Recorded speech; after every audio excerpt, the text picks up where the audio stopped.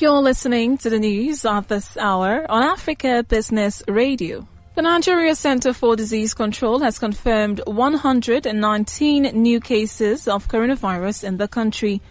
This brings the total number of COVID-19 infections recorded in the country so far to 62,111. The Nigeria Center for Disease Control in a tweet showed that 119 new cases are reported from 6 states.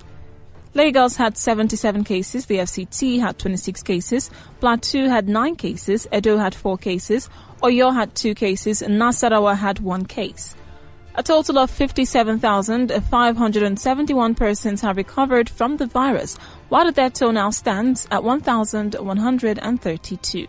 And that was the news at this time on Africa Business Radio. You can continue to listen live online at www.africabusinessradio.com or via our mobile app.